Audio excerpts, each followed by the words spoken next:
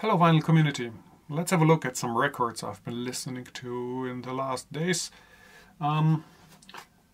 As I probably mentioned in another video, I do have quite a knack for Denise LaSalle. So I had a little Denise LaSalle marathon by listening to 3 of her albums. I'm just looking how to put them in a chronological order. So let's start with Here I Am Again. This is her album from 1975, I think, yes. Came out on Westbound.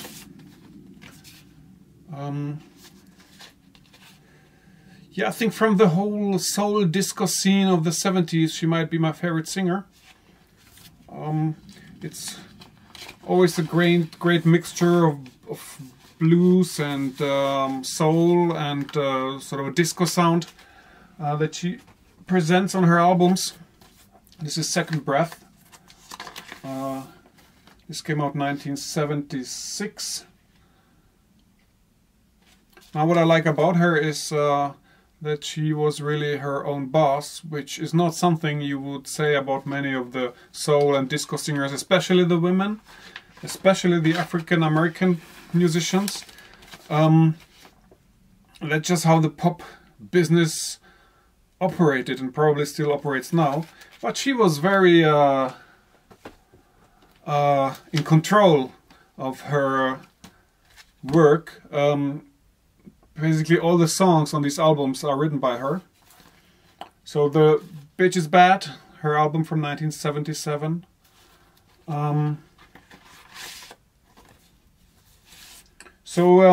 If you just look at the song, they're basically all written by Denise LaSalle, sometimes with other musicians, mostly alone. She seemed to be one of the few soul disco artists of this time that was kind of quite in control of her own productions, of the results, and how it's going to be presented. Yeah, I think this band doesn't need much introduction. Soul Searching by the Average White Band. This is a Scottish funk band, probably the most famous Scottish funk band, obviously. Yeah, excessive lifestyle though, but those were the 70s. Still in the 70s, and this is actually everything. Yeah, all these albums are from the 70s. Yeah, so this one, well known, Long Distant Voyager by the Moody Blues. Kind of the album that gave them sort of their own renaissance in the late 70s. So this is after the departure of Mike Pinder, and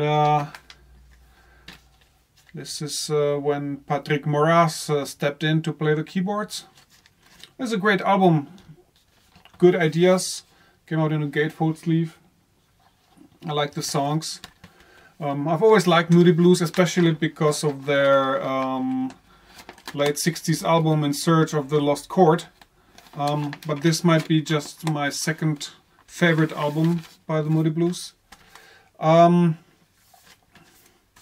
mean, I found it, well, how to put that, but over the course of years I kind of grown a little more skeptical of the band, but simply because of this whole Patrick Moraz story.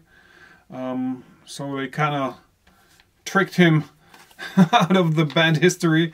This was a very major issue that was resolved in courts, and it's still regarded as one of the most kind of spectacular court case in rock history. And yeah, sad. I would have wished that these old farts could have been able to sit down and just find some amicable solution instead of trying to retcon their own band history and pretending like Moraz was suddenly just sort of a hired hand that played a little keyboards, which is bullshit, because if you listen to this album you immediately recognize this sort of a change in sound that happened from the previous album. So there is I mean, I don't think Moraz contributed much to Moody Blues as a composer. but in his own words, he was basically not allowed to. But he had a major influence on the sound of the band and the way these albums were produced. So yeah, not nice, but yeah, that happens when people earn money. Novella by Renaissance, beautiful album. Really like it. This is a 1977 release on Sire Records. Yeah, if you know Renaissance, this is once again sort of a beautiful folky album with nice piano layers and sort of excursions into Renaissance music, and yeah, great vocals. But that's what you would expect from Renaissance. So very nice album. It's a really good listen from time to time. This might actually be maybe my favorite Renaissance album. Yeah, and finally, Fragile by Yes. You've probably seen that one before.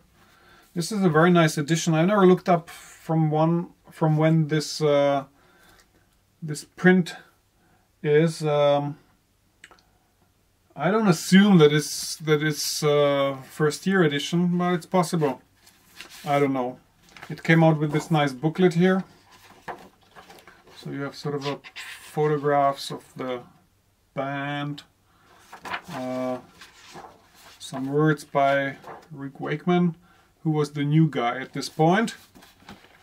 Yeah, beautiful album, but I think at least 5,000 YouTubers already made a video about Fragile, so I will leave it at that. But yeah, I like it. I like the warmth of this album, and the songs are, of course, impeccable. So great stuff. And I like the fact that this this record is in a really good state. I mean the disc, and yeah, that's it. I have nothing more to say, it seems. So I stop blathering and rambling and stuttering, and just tell you, keep it spinning, and yes, I hope you come by again when I make my next video, and well, if you want to like it, I will like it too. So goodbye.